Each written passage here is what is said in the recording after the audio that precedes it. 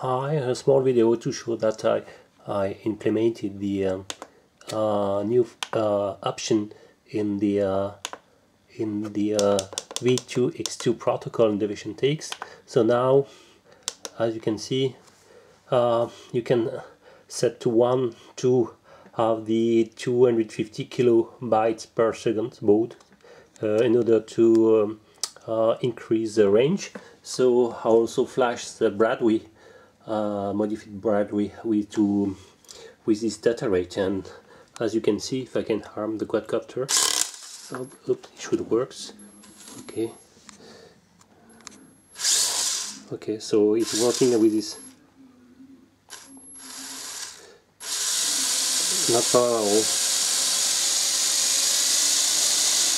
So now I'm expecting to increase the range. In theory, I should have something like 8-9 dBm. So I should have to multiply the range by n factor 2, so it's not bad. So I expect to post a video soon with the real range test. Thank you.